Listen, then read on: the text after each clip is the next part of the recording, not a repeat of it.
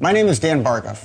I'm an ex-Navy SEAL turned emergency room physician and the founder of Veterans for Responsible Leadership. I'm an American combat veteran and a conservative. I don't agree with Joe Biden on many issues, but one thing we agree on is that we are a nation of laws and the Constitution is a sacred document. It's a document that I fought for and some of my friends died for. Protecting our freedoms and the rules of the game is a fundamentally conservative act.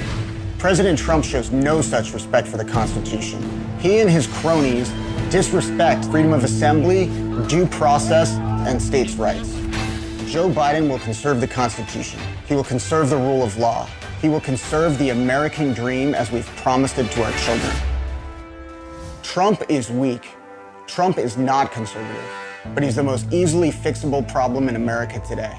A vote for Joe Biden in this election is a vote for our Constitution.